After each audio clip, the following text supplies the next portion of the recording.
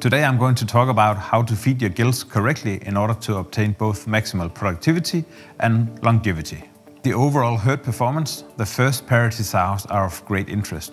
They're quite a proportion of the sows, so if something fails at the first parity sows, you can see it on the entire herd results. So we have to have the right flow of gilts entering the service unit. We have to have the right amount of gilts or proportion of gilts in each batch to have even batch sizes. That's good for the entire flow. Looking at rearing of gilts, I would like to consider that as a timeline. So in the period from 7 to 30 kilos, they should be fed as normally weaned pigs, no difference is made. Then from 30 to around 65 kilos, they are fed as normally growing pigs. From 65 kilos and until 110 kilos, we should feed them differently from slaughter pigs because slaughter pigs have a low layer of back fat and we want to increase that in our gilts. From 110 kilos until first service, we focus even more of slowing the gain and maximizing the back fat storage. And that's because we want to prepare the gilts for the life as a sow. In general, we recommend phase feeding of gilts, and that's actually because we want to control the ability of growth using lysine as the limiting factor. That's a traditional way of doing it. So from 30 to around 65 kilos, we recommend using a grower diet or a lactation diet that's sufficient for the growth in that period. Then from 65 kilos and until around 110 kilos, we need to favorize storage of back fat. So we have to decrease the level of lysine and increase the feeding level in order to do that. Otherwise, they will be too lean. Then from 110 and until first service or just before first service, we actually recommend using a gestation diet in order to favorize storage of back fat. Otherwise, they will grow too fast. Then if it's not possible to use multiple diets in the herd, then you can use a single diet regime from 30 to 110 kilos.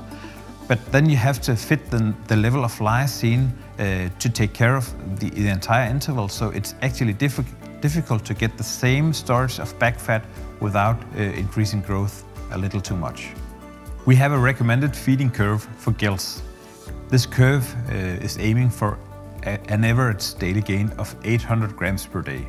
We know that if gilts are growing too fast, we have a risk of locomotor problems and we have a risk of lower longevity afterwards as sows. This recommended feeding curve is actually built for this 800 grams per day and reaches its maximum feeding level of 2.8 kilos per day at around day 160 of age. After that period, this feeding curve is a fixed level until flushing before first service. In Seges, we've conducted a trial with Danbred gilts. Our main focus was to look at litter size in first parity and looking at the longevity.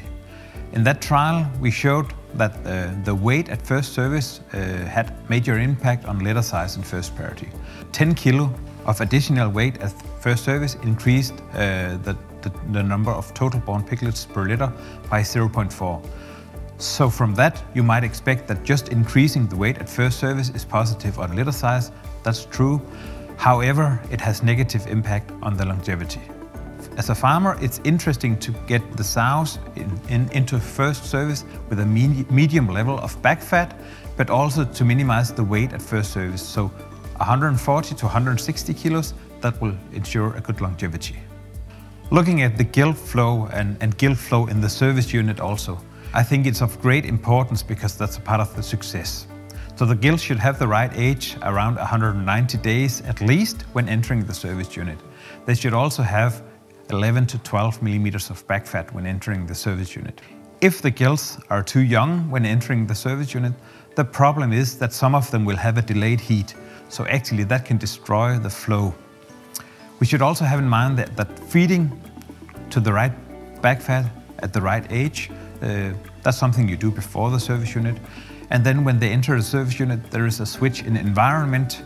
So the presence of boars, new feed, new pen mates or something, that actually is positive for getting these gilts into first heat. So looking at our timeline, we're now in the service unit and we're in the area between the first heat and the second heat. We actually recommend to do first service in second heat in order to increase litter size. So going from first heat to second heat will increase litter size by approximately 1 total born piglet per litter. So this is why this period is of great interest.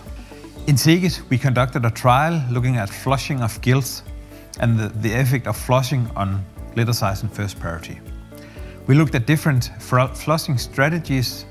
In general, we could say that gilts that has enough back fat, that's like 14 to 15 millimeters or above that at first service, they do not respond positively to a long flushing period. So 5 to 7 days of flushing for gilts with an optimal back fat is sufficient. However, looking at the gilts with a low back fat level, there is a positive effect of flushing in the period between first and second heat when we do the service in second heat. So they might respond positively by getting 3.4 feed unit in that period, and then the other ones did not respond. Looking at the flow in the service unit, I would like to give you some tips, because actually the flow is dependent on what happened earlier on the timeline. So if we have some pens where we do not have the optimal flow, we should look back. We should look back at around 100 to 110 kilos. Do we have some very big gilts in the pen at that time? We should actually move those forward, because I just showed that the litter size was determined by the weight at first service. So actually we should move the biggest one forward in order to breed them at a bit younger age to get the good litter size, instead of waiting a couple of weeks and then get the negative impact on longevity. Furthermore, we have some small ones in the pens. We should actually not wait for those to disturb the flow in the service unit. We could actually take the small ones out, give them a low lysine diet with a high feeding level. If we do that, we could actually get them to store extra back fat to be able to service them at the same age as the rest of the pen. So this is how you can actually control and optimize the flow in the service unit in order to obtain both maximum productivity and longevity.